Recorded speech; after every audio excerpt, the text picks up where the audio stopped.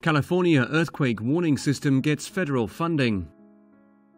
The US House of Appropriations Committee has recommended $5 million in federal funding for an earthquake early warning system in the quake-prone west coast of California.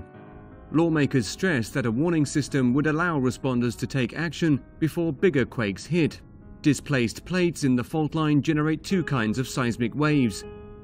P waves travel faster, emitting a thunder-like sound as they push and pull rocks, while S waves move more slowly but are much stronger than P waves. A quake detection system prototype is being tested in the Los Angeles and Bay areas.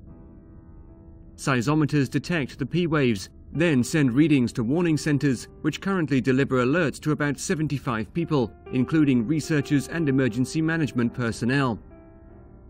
According to scientists, it would take about 5 years to fully implement the system along the West Coast, with maintenance and operating costs running at $16.1 million a year.